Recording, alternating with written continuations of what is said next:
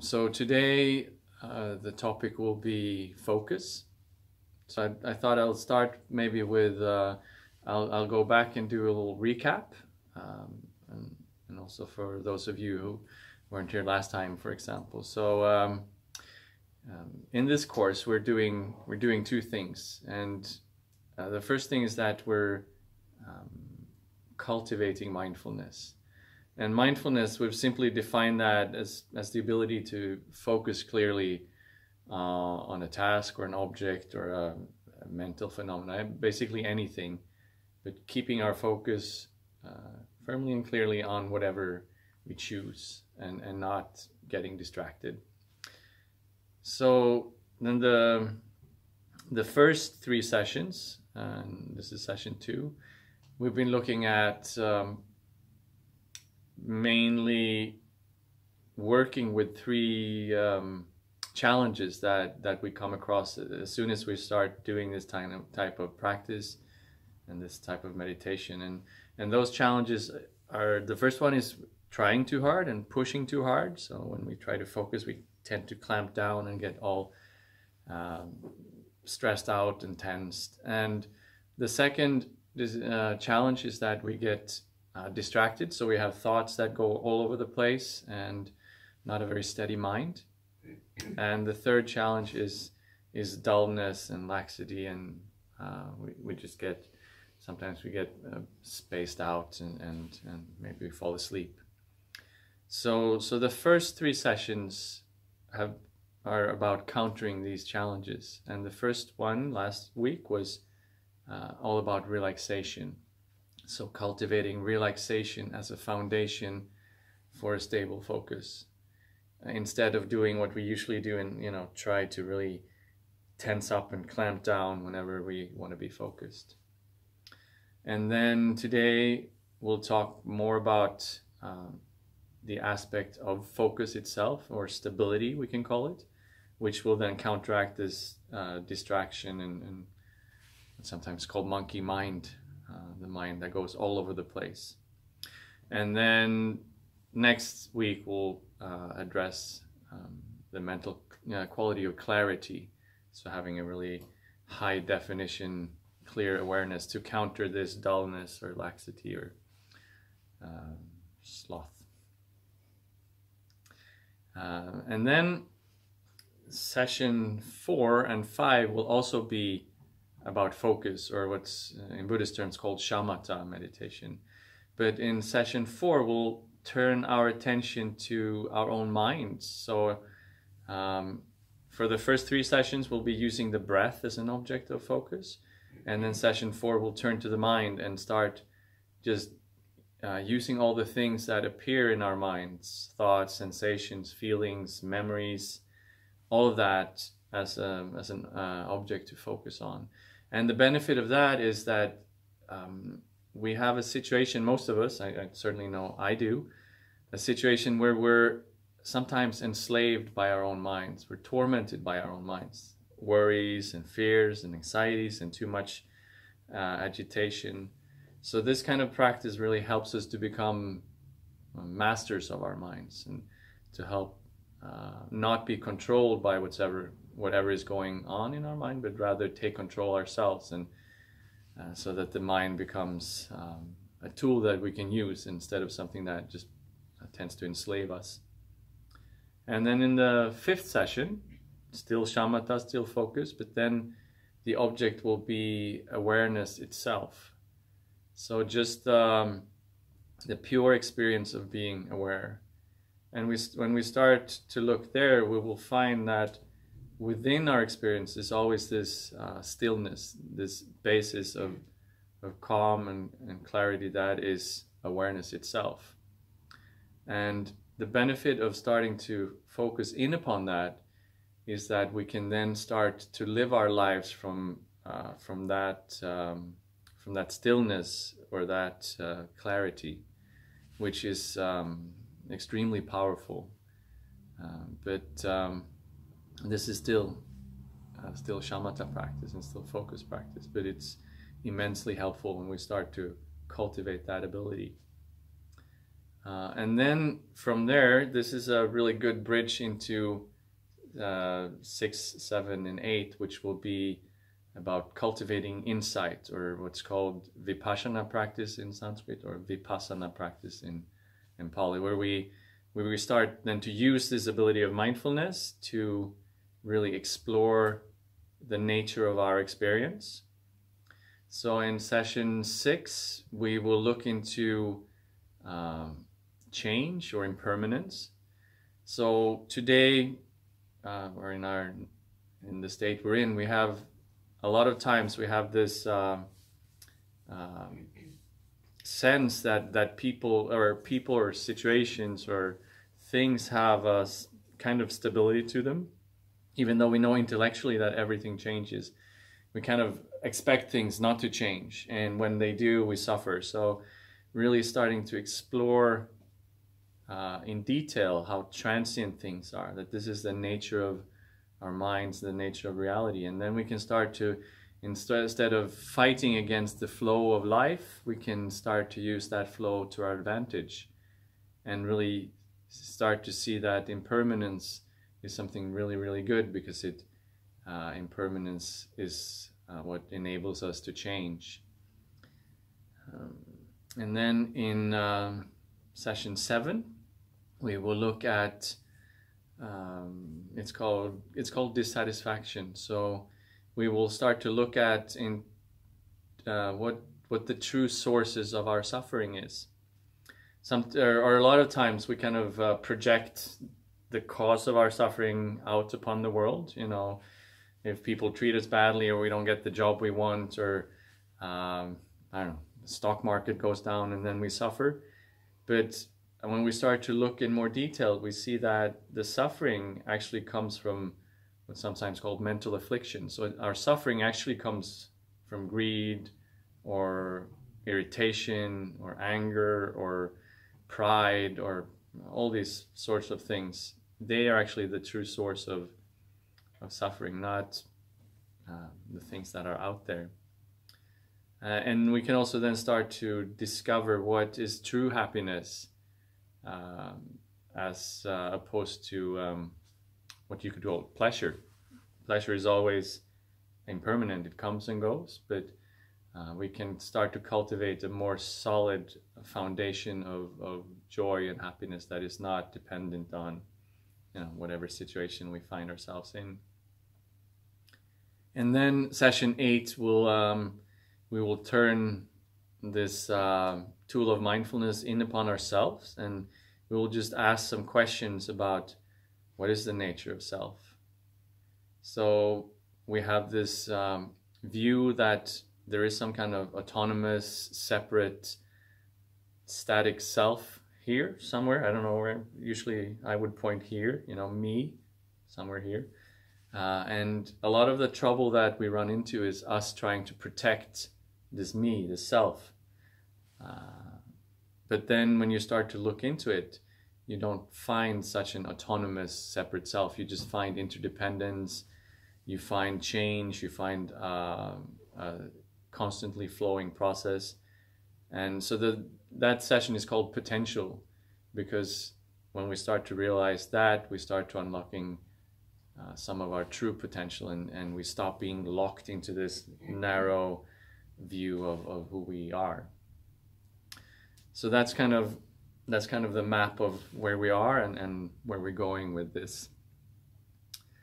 And then last week we talked about relaxation, and we started using the breath as an object for our meditation. We used full body awareness with the breath, and this is really starting with this really this sense of being able to relax both physically and mentally. It is extremely important for any of this, and sometimes that's a step we skip because we're such overachievers, so we just want to be very good at this mindfulness business, and then we jump into it. But we need to start with relaxation. It's fundamental. And I think I also mentioned this metaphor of a tree. So the roots of the tree is relaxation, and then the trunk of the tree is this session, it's focus or stability, and then the leaves and branches of the tree is the clarity. So with the deep roots of relaxation, we can really get a stable, strong, solid focus, and from that we can gain more clarity and insight, and along the road more wisdom, because we have this foundation that enables us to not be so controlled by our minds and thrown this way and that, because we're just stable and rooted.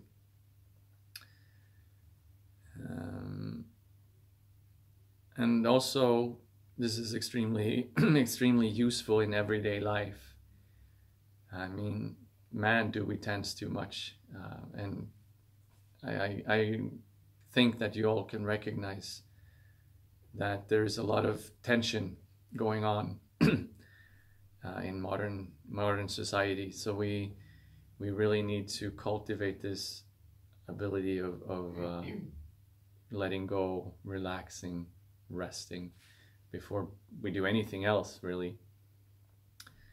And I thought before we leave relaxation, I actually thought I would read from this is from a book called The Attention Revolution, which is written by a man named Alan Wallace. It's well worth checking out in this context of shamatha practice or mindfulness practice. But this is so this is a section about the importance of relaxation in the practice, and I'll read a page or two here. So this is Alan Wallace speaking, and he says, thus our practice of mindfulness of breathing consists of prolonging our awareness of our breath.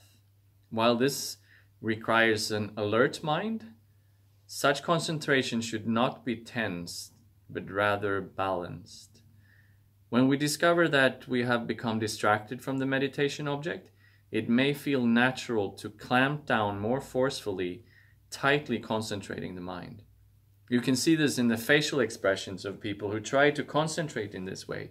Their lips become pursed, their eyebrows draw together, and their foreheads become furrowed with wrinkles. They are becoming concentrated, but like orange juice, most of the fluidity is being drained from their minds. If you want to concentrate for a short time and don't mind the side effects of tension or fatigue, you can follow the above strategy. But if you want to follow the path of shamatha, you will need an alternative. I had to discover this fact through experience. During my first extended shamatha retreat, I was filled with enthusiasm. I wanted to take full advantage of the rare opportunity that was before me, for I was meditating in India under the guidance of the Dalai Lama. I had no financial worries, and my material needs were easily met. All I had to do was put the instructions into practice. I threw myself into this training with all my might. Each morning I would rise at 3:30, except once when I slept until 3:45 and got upset with myself for slacking off. Enthusiastic I was, but so uptight. The Tibetan manuals on shamatha meditation that I had studied over the years stated that the type of attention needed when one began such practice was highly focused. So I tried as hard as I could to keep my mind from wandering. Within a matter of a few weeks, devoting many hours each day to meditation, I could sustain my attention on my chosen object for up to half an hour. I was elated to be making such fast progress. As the weeks went by, however, I found myself becoming more and more fatigued. I was draining myself both physically and mentally. My joy in the practice was diminishing accordingly, and I felt my attention was not developing any further. What was wrong? I was trying too hard. The cultivation of shamatha involves balancing the mind, and that includes balancing the effort exerted in the practice with relaxation. I think this points to a cultural difference between traditional Tibetans living in the highlands of Tibet and modern people leading fast-paced lives. Their senses constantly bombarded by telephones, email, the media, and noise. Years of such existence conditioned the nervous system and mind in ways that might have been considered torture in rural Tibet. One traditional Tibetan doctor whom I know once commented on people living in the West. From the perspective of Tibetan medicine, you are all suffering from nervous disorders. But given how ill you actually are, you are coping remarkably well. Whether we dwell in Boston, Buenos Aires, Berlin, or Beijing, our minds are conditioned to be more high-strung and engaged in compulsive thinking than the minds of Tibetan nomads and farmers living a century ago. So when the Tibetan meditation manuals advise beginners to focus their attention firmly, the instructions are aimed at a very different reader than the average city dweller in the 21st century. Before we can develop attentional stability, we first need to learn to relax.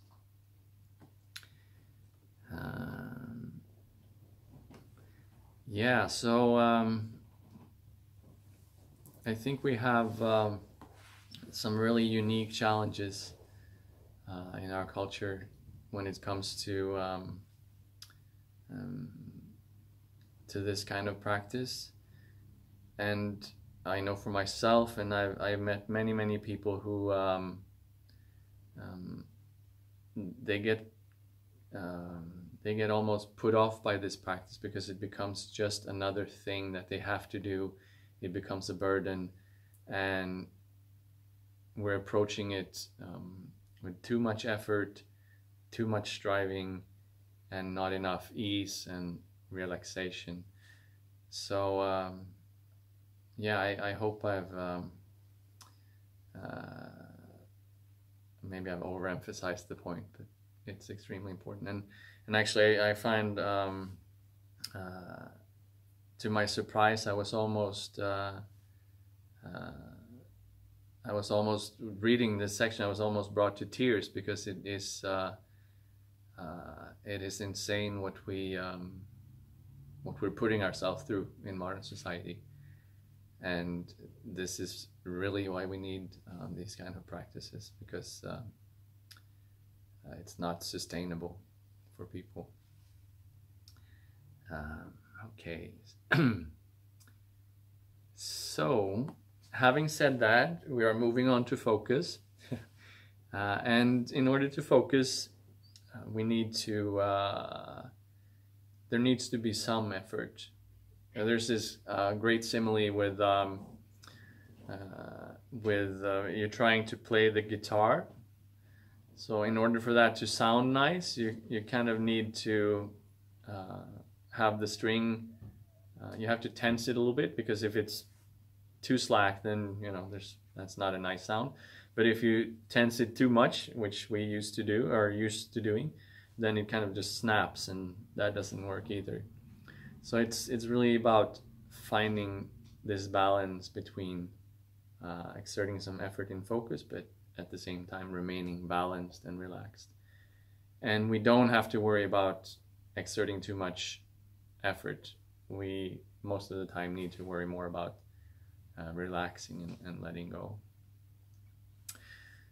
So, but this ability of being able to focus single-pointedly on something, that's extremely helpful and useful in modern society, because if your life is anything like us, or sorry, anything like mine, there is just so much stimuli all the time.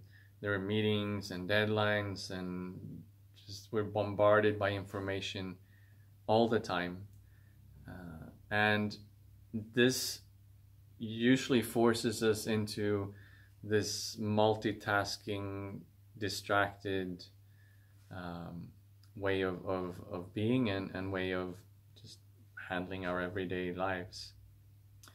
So this is about counteracting that habitual energy of distraction and multitasking, and really cultivating the ability to attend to one person at a time with full presence, full awareness, do this thing and then letting it go and turning our attention to this thing instead of just, being all over the place all of the time. So the practice that we'll be doing is the same in a way. We'll keep using the breath as an object of meditation. And last time we observed the breath as in the whole body, so we didn't have a particular focus of attention.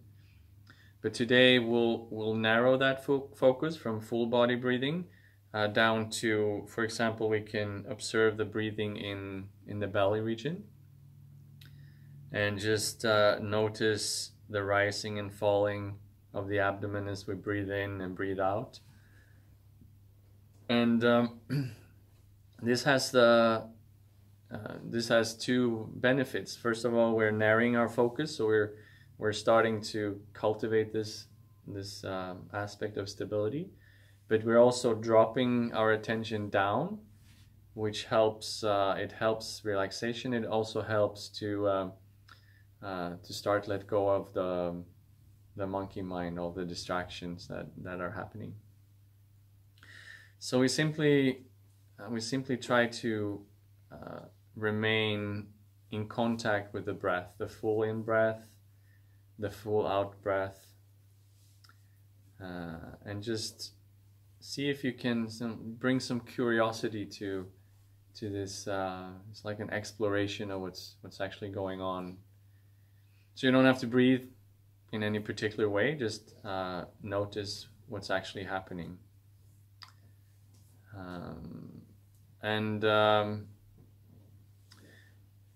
One thing we'll do in the beginning of the meditation is to use the in-breath. So when we breathe in, there is a natural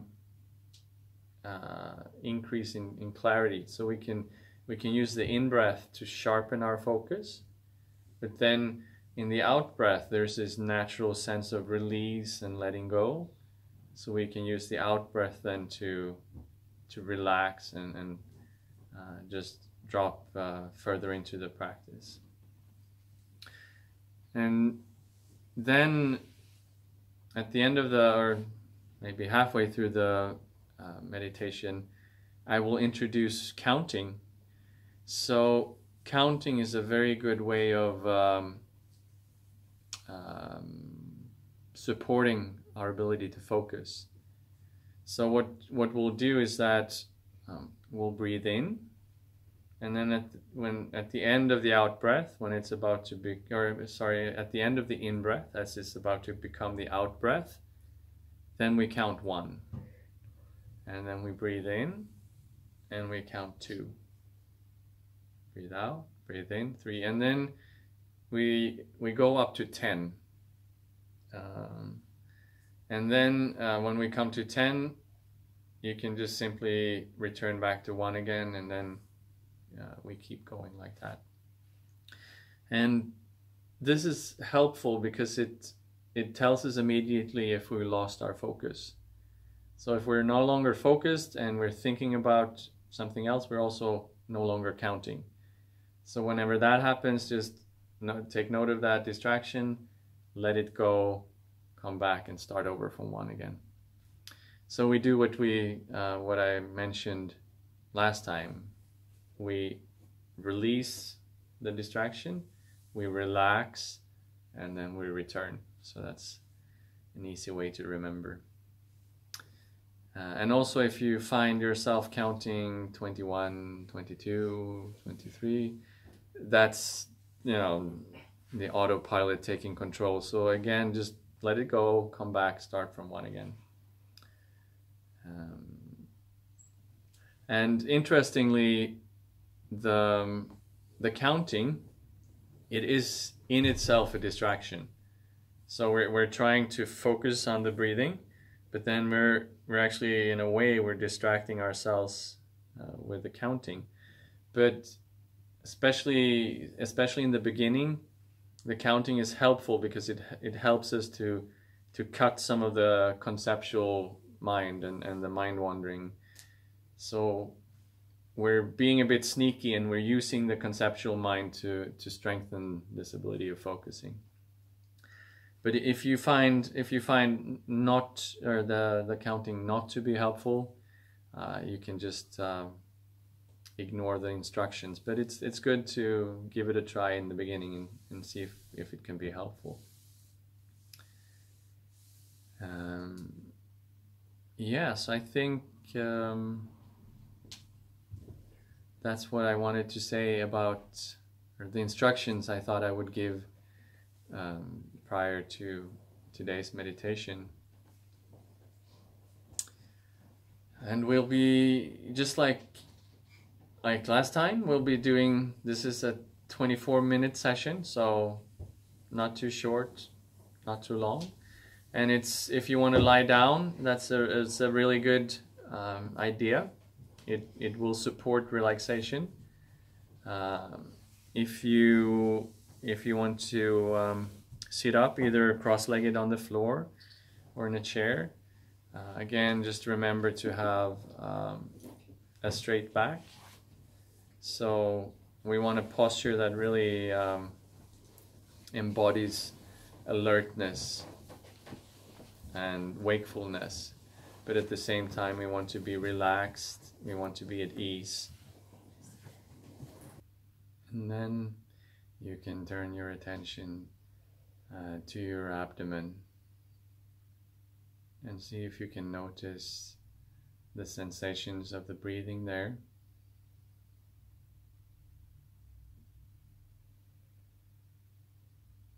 In the movement of the abdomen rising when you breathe in and falling when you breathe out. So you narrow your focus onto this area.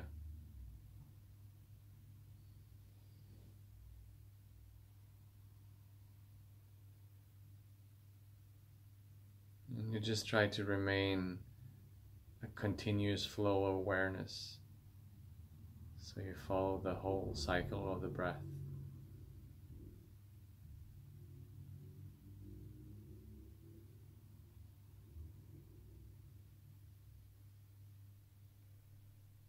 Maybe just be curious about how it actually feels to breathe.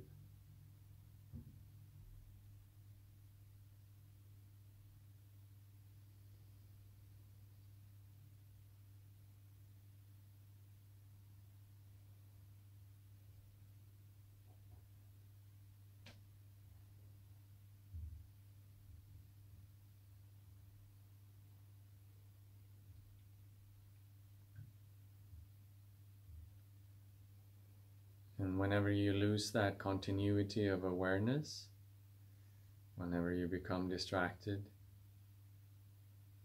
just gently release the distraction.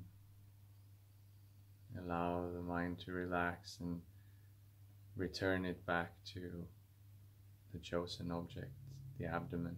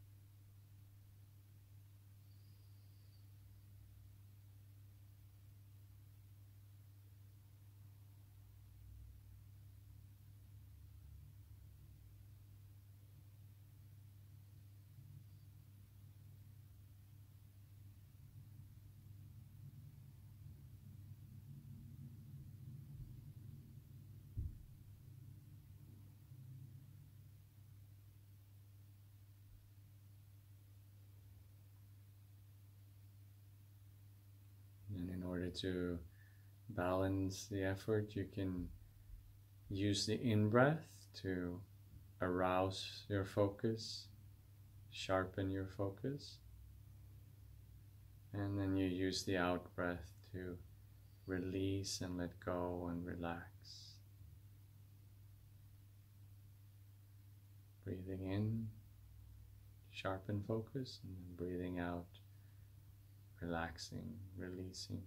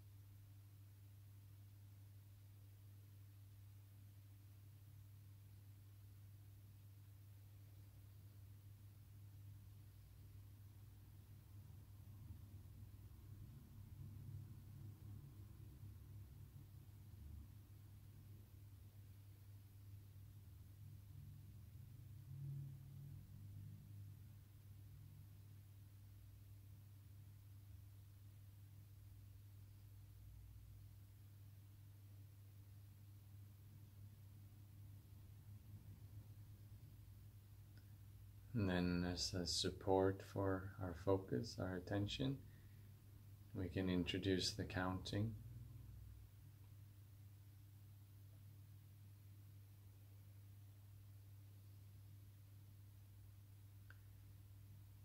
So you breathe in, and then at the end of the in-breath, you count 1.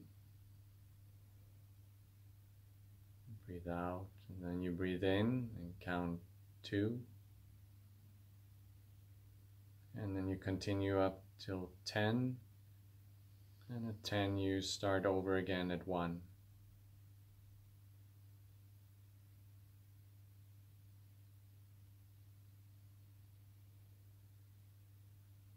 And whenever you lose focus, whenever you lose the counting, you just start over again from 1.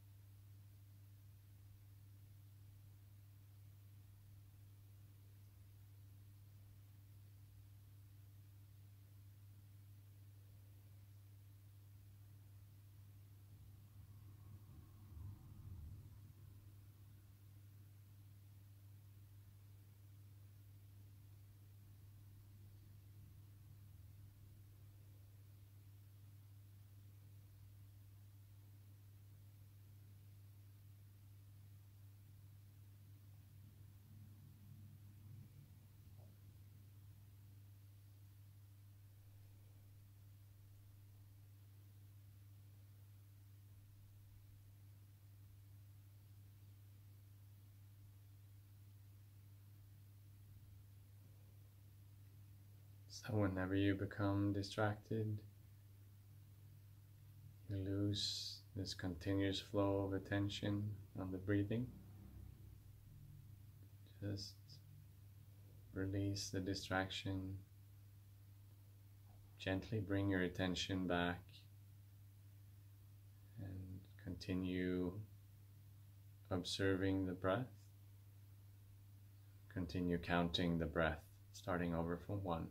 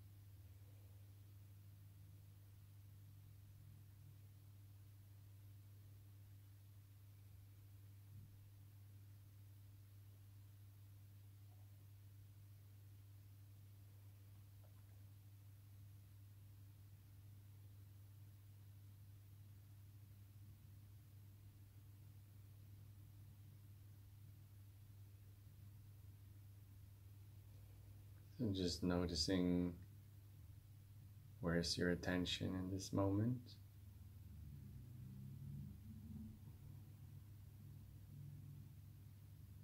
Noticing distractions, and then very gently bringing the attention back over and over again.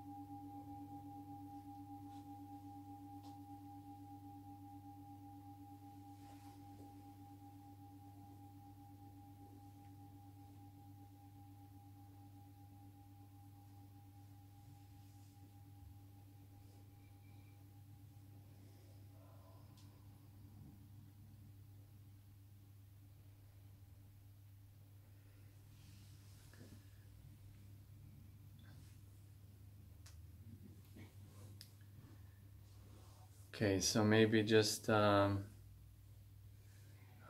note on the counting.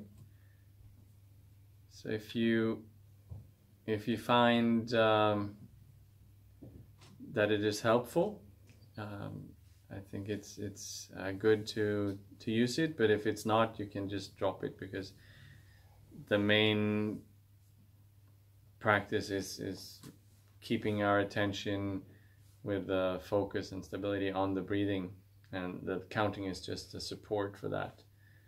But you can also, but if you find the counting helpful, there are variations, so different ways of doing it. So we counted at the end of the in breath. You can also try counting at the end of the out breath.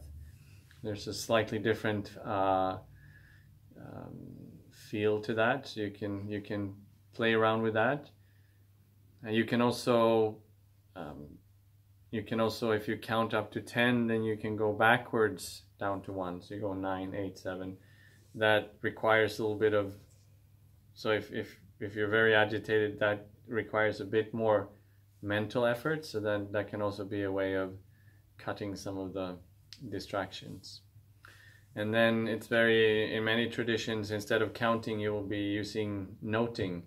So you can just note in, out, for example, or sometimes rising, falling, but all these are just supports for attention. So you play around with it, and if it's helpful, use it, and if it's not, then don't. Okay, and then I thought I would give you some homework again. I don't know if you're up for it, but till next week, next session, please you can start doing this. And if you have 20 minutes for meditation every day, that's fantastic. But if you can do 10 minutes, it's almost equally fantastic. And if you can just get 5 minutes in, that's so much better than nothing. So to try to really find a time and make it a regular habit, so you do it the same time every day, in the morning or in the evening or whenever it's suitable. And then you do, and if you find that if there's too much tension now when you start to focus, then just go back to the full body breathing and the relaxation. Use the lying down posture. If you find this one helpful, please do this one for the next week. And then, like I said last week, also use this throughout the day. So whenever you feel that you're getting tense or agitated or stressed, see if you can just drop 1 minute or even 30 seconds of this exercise or this practice in there. That will definitely change the quality of your mental state in that situation. And even set timers throughout the day, so you can just do 1 minute of mindfulness every hour. That will still make a difference. So there's this metaphor of it also comes from Alan Wallace. He talks about seasoning the day. So just like if you have a big plate of food, within that plate there will be just a tiny piece of seasoning to make it taste good. So that the seasoning is just a fraction of the amount of food. But it's the same thing with mindfulness. If you can just drop, so you're like seasoning the day with mindfulness, that will have a great effect on the entire day. There's a lot of day, and if you throw in a few spaces of mindfulness, it will change the quality of that day. So really try to find the time for those mindful breaks. And then again, like I mentioned last week, when it's time to go to bed, so the last thing you do at night, you can lie down in the Shavasana posture, the corpse posture. So hands at your sides and palms facing upward. And then you do this exercise, this meditation, this focus shamatha meditation. So you follow your breathing, you do what we did.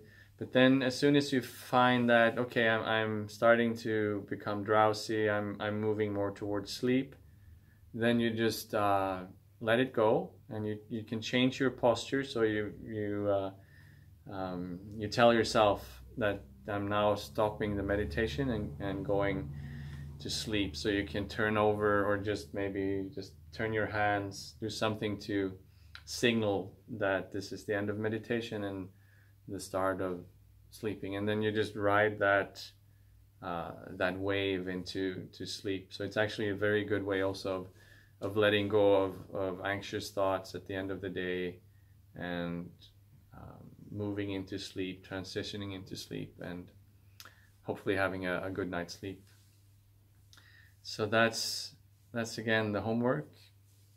10-20 minutes of meditation every day, a little bit here and there throughout the day, and then rounding everything off with a final session in the evening. And I will check very carefully next time if you've all done your homework. Or maybe not. We can send you an email every time we've done it. Yes. You would like that, because I need more emails.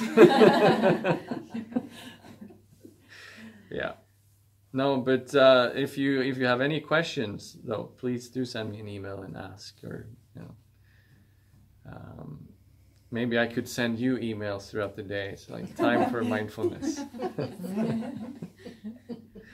I'll have to automate that, set something up.